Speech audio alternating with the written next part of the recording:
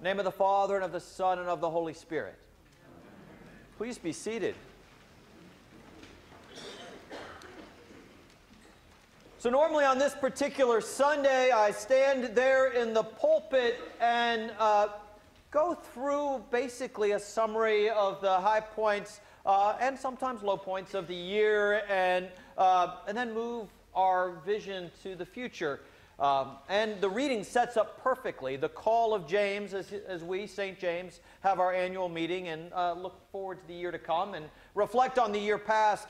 But the reading sits too fully for me to let it just be a launching point for our parish update. So I'm sorry you won't get a blow-by-blow of what we've done over the past year. You'll get more of how it works into what I feel is a deep passage about calling and what it means to be called and how we are called. But I do want to start by saying this year represents, in my 15-plus years of ordained ministry, the proudest I have ever been by a parish. We started the year with plenty of reason for trepidation. We had an enormous hole out back that we were frantically trying to get under roof. We were still reeling from the loss of a pledge that we had depended on for many years. And it was amazing the way people responded, the way people so gracefully worked and worshiped and became the church, remained the church through construction, through all of the ebbs and flows of the year. I was so heartened as people came through snow to come and be here to watch our choir perform the Messiah, and just beaming with pride at both the congregation and our choir at that high point, and that people came not just to enjoy the music and to celebrate the holiday, but to celebrate their friends who worked so tirelessly to make that a reality. I celebrated St. James as we walked from this parish up to Alexandria Pike to worship with First Baptist, a relationship that is incredibly important, and even more so as Virginia makes the news for less than joyful reasons, and that we increase our understanding and our ability to communicate and understand each other and be sensitive to each other. I celebrate this parish in so many ways. I celebrated 2 weeks ago as our children from the school came and led worship, and so many participated with such joy. And as we cut a ribbon, and Laura Klein and so many people that were part of it from years past were able to make it back and be with us as we celebrated as a family what was an incredible leap, an incredible stretch. I celebrate as I watched as what was supposed to be one of the hardest financial years that I can recall all of a sudden get a little sunnier and rosier despite how many times we have asked you to dig deep.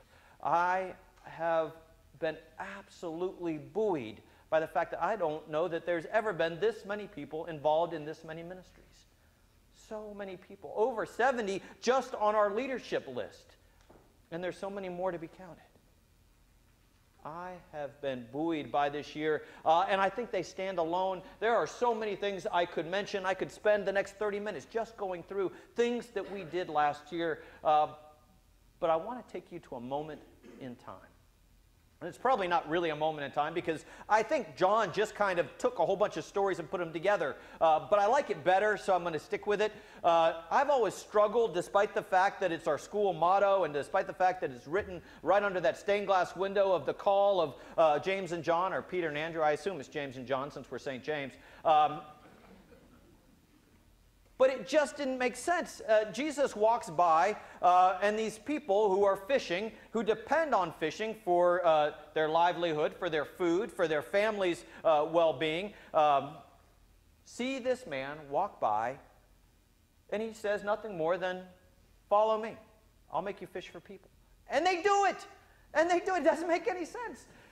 If someone walked by and said, "Ben, drop everything. Drop your family, drop your job, drop everything," and expected me to follow without so much as a question, Well, where are we going? What's it going to look like? Are there benefits? What should I tell my family? Can you give me a couple days to think about it? Can you give me a couple days to pack and prepare? No. Just follow me. It almost seems like a Jedi mind trick. How did that moment happen? What would I say? I'm pretty sure I'd say, maybe.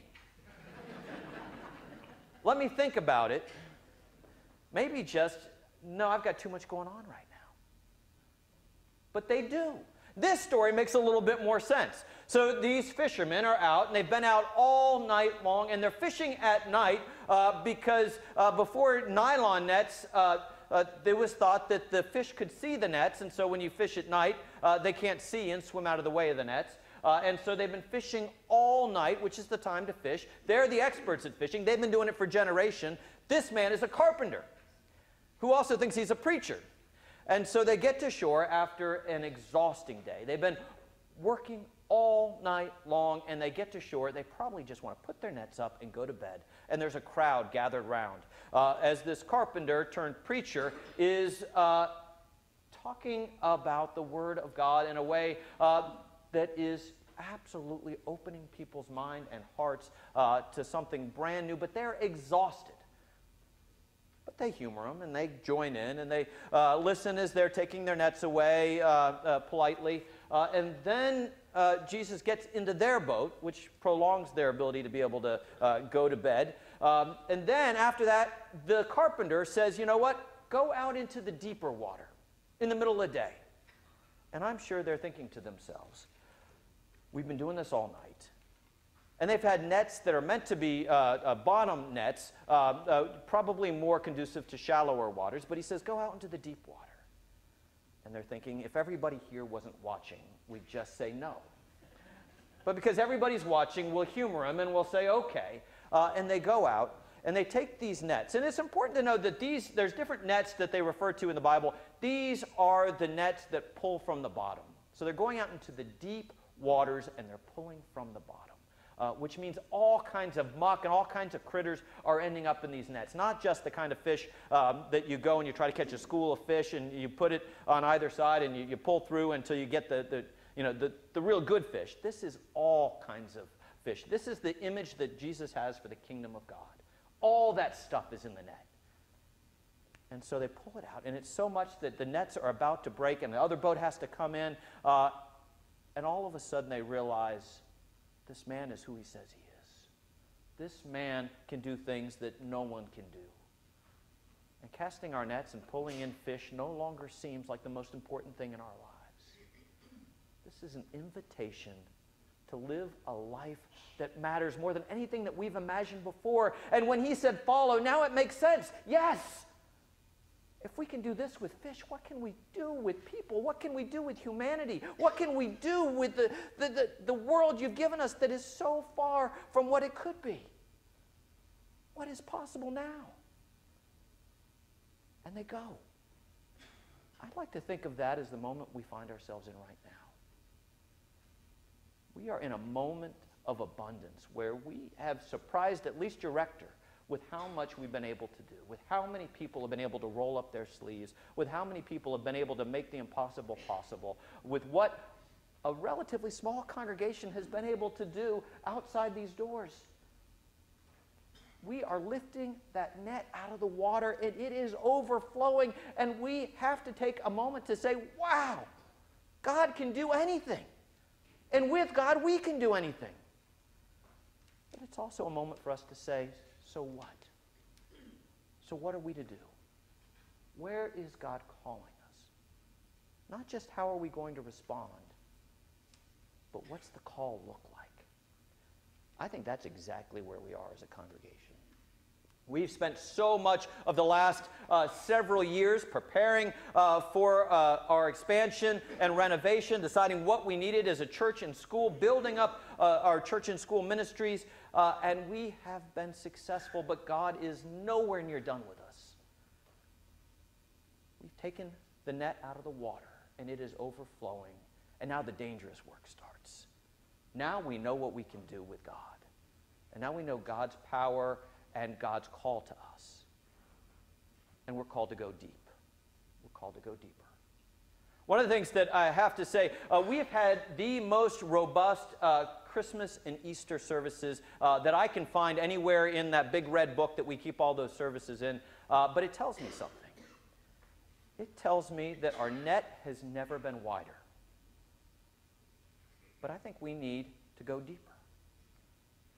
I think those folks that fill this church to overflowing on Christmas Eve and Easter Day, I think those folks that were here 2 weeks ago, I think those folks that come and go, they need to dig deeper.